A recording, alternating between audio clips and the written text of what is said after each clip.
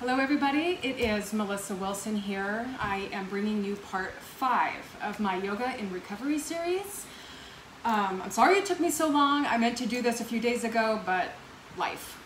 As I promised, here is a yoga pose that I do to help relieve some stress, and I like to meditate in this position. And I'm not even going to pretend to know the Sanskrit words for this pose. I'm going to butcher it even if I try, but I call it leg up the wall pose.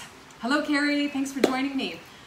So what this pose does is it will help with menstrual cramps, lower back pain, tired feet, sore leg muscles. It would definitely make those feel much, much better.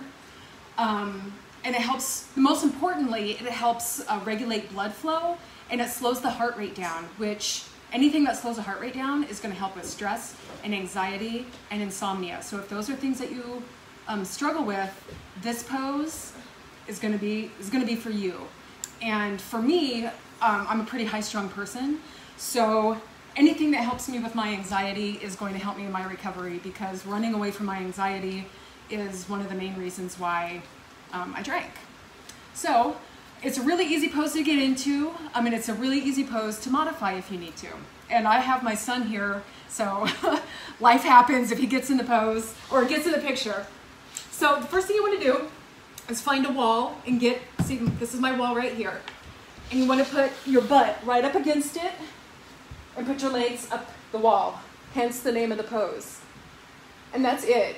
And all you do is you just lay here and breathe deeply from your belly, not your chest. Don't breathe out of your chest. Breathe from your belly, your diaphragm breathing. And you sit here for as long as you need to. If you have lower back pain, you can roll up like a towel or put a little pillow underneath you if you need to. I've seen people also lift their head up a little bit, like if you have maybe shoulder or upper back or neck pain. It's, like I said, it's really easy to modify no matter, here he comes. It's really easy to modify. Just listen to your body, that is the most important thing. And you want to sit with your butt right up against the wall, your back flat on the floor, unless that hurts, then you can put something under it. And I literally lay here for 15 minutes, 20 minutes, and I breathe, and this is how I actually meditate sometimes. If the squirrels in my head are just won't quit, this is where you'll find me, right here against my wall. What do you think? You like it? Good. Trice likes it, and that's all that matters. And then to get down, just swing your legs over and pop yourself up. So there you go. There's one fantastic yoga pose that I use. It's a restorative yoga pose. Even on this hard wood floor, I find it doesn't hurt.